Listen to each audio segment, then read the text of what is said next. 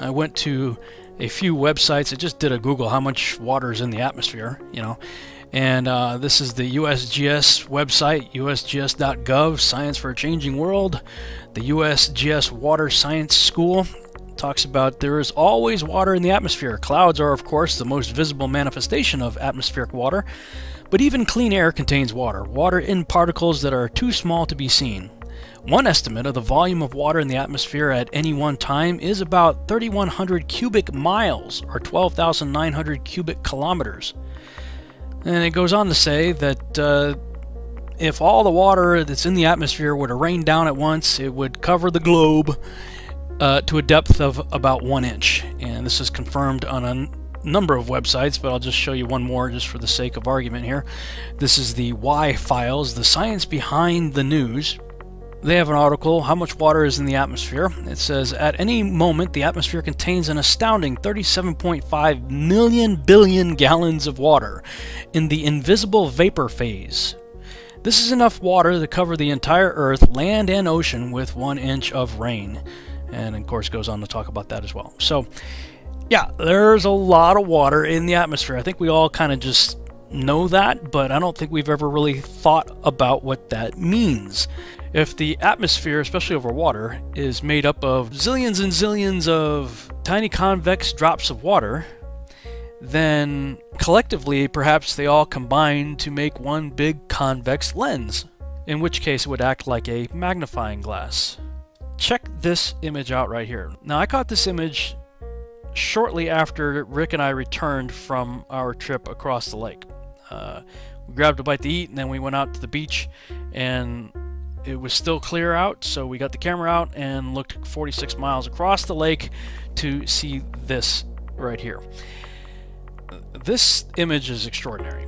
Okay, the boat right here, I'm gonna guess, is less than a mile away. And I base that because these people walking in front of the camera here are walking across some rocks that sort of jut out and kind of fence in the harbor area.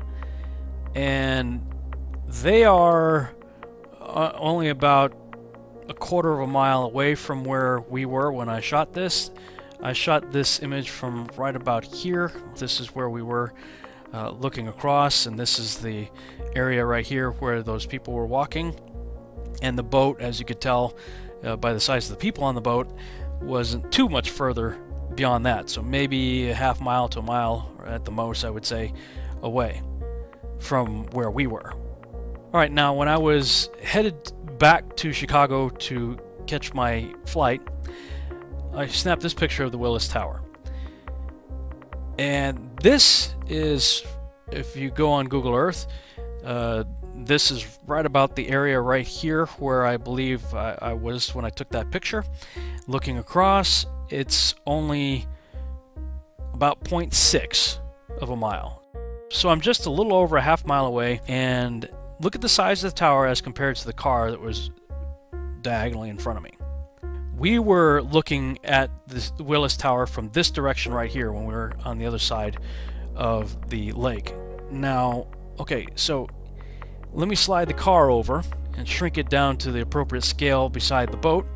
Do you see something rather interesting here? This building is significantly magnified.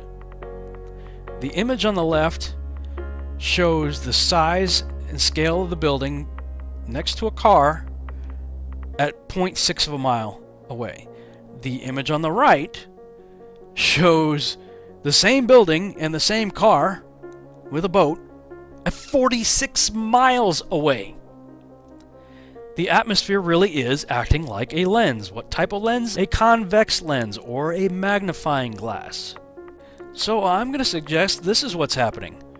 The atmosphere is acting like a lens, which magnifies the city, brings it up a little closer, and as it does so, we start to lose a little bit of the bottom of the buildings, and perhaps due to the density in the atmosphere, there's additional refraction that takes place that makes it drop down even more. Is that what happened? Let's look at it from another angle here, from the side view. I'll bring our graphic back in of refraction. Let's go ahead and orient the graphic so it better represents what we're looking at here.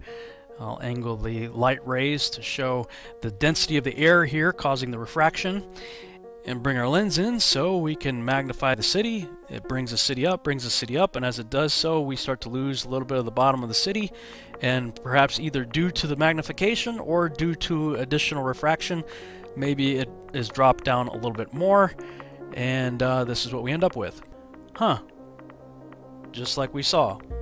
Now this is a still frame from the half-hour video that I did, and the numbers you see there are all based on the numbers that Tony was giving me based on his device. His device said it was 37 nautical miles, which is 42.6 statute miles, but when you plot the same exact location that we were at, the exact distance you get on Google Earth is 46 miles. So you basically add about 4 miles to all the numbers that you saw in the half-hour video. But I'm beginning to think if that is indeed the science, and let's just go back and hear from the experts once again what's happening with the atmosphere. The science is the same of that of a lens. Here's a simple example. So if you're looking at Chicago here, just maybe now you can just see the top of the Sears Tower, and if our simulated temperature inversion moves into place, hopefully now you can see pretty much all of Chicago, see all the lower buildings, including what's at ground level. So the atmosphere really is acting like a lens. Yes. So the atmosphere really is acting like a lens, according to the experts. Now, you guys don't need to go out and spend tens of thousands of dollars to get that pretty piece of paper to hang up on the I Love Me wall and put letters after your name so that you can call yourself an expert. You can be an expert with what you see here on the screen. Yep, believe it or not. Go to Walmart, and your advanced degree in atmospheric lensing technology will cost you just a couple dollars.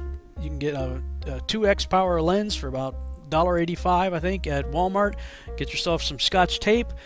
Then if you look in the description below, you'll see I put a PNG file of a city. You can print that up, cut it out so it looks something like this, what you see on the screen here. Then find a table and a chair.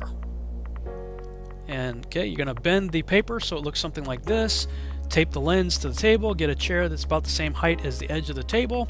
Put your iPhone on the end of the chair, and the chair will act as a dolly, so you can just kind of pull the chair back. And looky here. Look what happens with atmospheric lensing. Wow, isn't that amazing? And you didn't have to go to college either. Now, you can get in a boat and drive to Chicago, and wow, look at that. Now let's compare. See, look at this.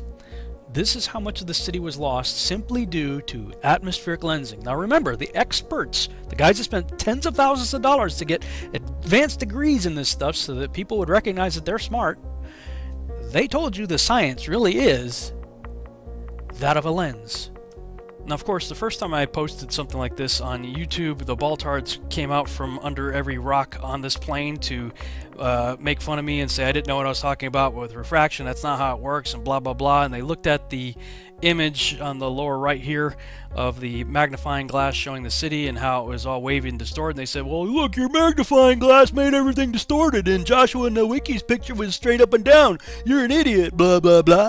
So, to alleviate the problem of distorting the edges because the magnifying glass ring is too small, I went on Amazon and I got these plastic magnifying sheets and came up with another way of doing the same thing using the sheet right here.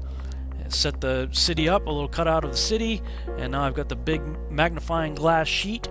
Bring the camera right up to the lens. See, that's the normal view of the city. Now let's back up again. The science is the same of that of a lens. Here's a simple example. So if you're looking at Chicago here, the atmosphere really is acting like a lens. Yes. Atmosphere really is acting like a lens, and this is how much of the city is missing due to the lensing effect, the magnification of the atmosphere. You're missing, a good portion of the city just by pulling my iPhone back on a 3-foot long desk. That's how much I lost. You've probably seen the meme being passed around on Facebook and everything, showing the lower portion of one of the tall buildings there in Toronto being missing, and they're saying, see, this is proof of the globe. And you start seeing videos like this one. Another way to demonstrate the curve is with distant city skylines. A good example is the city of Toronto, viewed from across Lake Ontario. The city is dominated by the distinctive CN Tower, currently the third tallest tower in the world at 1,815 feet. There are many pictures online of the Toronto skyline, viewed from Niagara-on-the-Lake, New York, 30 miles away. With the metabunk calculation, we see that 486 feet of the tower, or about 26% of it, should be hidden behind the curve of the Earth from that distance. And this is exactly what we see, as you can easily tell when compared to an image of the full tower at the same scale. And let's try it again, okay? We're all the way up against the glass. Now let's zoom across the lake. And wow, look at that. The lower portions start to disappear. Now let's zoom back in to get a little closer to the one that Captain Baltard was talking about here. And wow, look at this. Here's his image on the right, and here's my image on the left. Missing the lower portions of the city had nothing to do with curvature whatsoever. I've got my magnifying sheet frame, and I created a little stand to paste the sun on it and keep it the same height over the flat surface of a table. So the sun is always going to be parallel with the surface. And check this out. Alright, here's the first test of a sun moving over a flat surface, and with no atmospheric magnification it does what we might expect it would. It gets smaller as it goes away from us. Alright, now let's see what happens when we add in our atmospheric magnification. Again, water and refraction. Water causes magnification and refraction, right? So let's bring the sun back. Oh, check this out. Refraction bends the light downward. It made the sun set on a parallel surface. As it was moving parallel, the same height, the whole way over a flat surface, the refraction caused the sun to set. Not only that, well, let's bring in the beginning of that little test, and we see that it maintained pretty much the same size too. Pretty close. And of course that's because as it's moving away, the magnification is still taking place, and so even though the sun's further away than it was in the beginning of the test, the magnification basically preserved the same size, and the refraction made it set.